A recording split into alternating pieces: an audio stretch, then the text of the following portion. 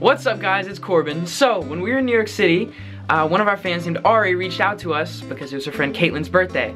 And me and the guys, we all know Caitlin. She's amazing, she's one of the most supportive girls ever. She makes us the coolest fan edits and she's just so awesome. And so, when we heard it was her birthday, we were like, maybe we should go surprise her. And so we went out to New York City and we surprised her. And I think we pulled it off, so check it out. Zach, talk. So, picking out some cupcakes for the birthday girl today. Yeah. Not bad. Where's this place? It's called Sprinkles. And basically we're gonna grab a cupcake for her and then go surprise her. Surprise her. And it's her birthday. Yeah, let's do it. Go sing to her. No. Chocolate peppermint is pretty good. Chocolate peppermint. But what if she doesn't like chocolate? Not that many people don't like chocolate. I don't like chocolate, so... Not everyone. I love chocolate. Dude, everyone loves Everybody loves chocolate. Yeah. Everyone loves banana. Here we go, birthday girl, here we come. We coming. We're coming. Yo guys, so we're at the flower shop. Look what we stumbled upon. Look what we stumbled upon. We stumbled upon these flowers for the birthday girl.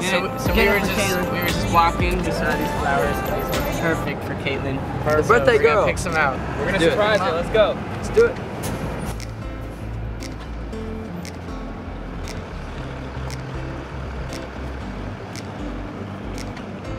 Got the flowers. So we got the flowers, guys. Got them. Now we're on our way there to surprise the birthday girl. Here we go.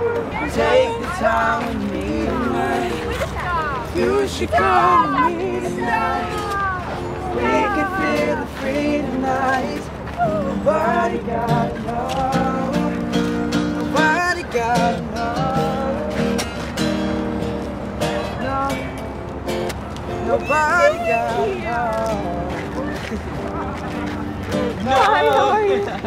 Nobody gotta know. Happy birthday to you.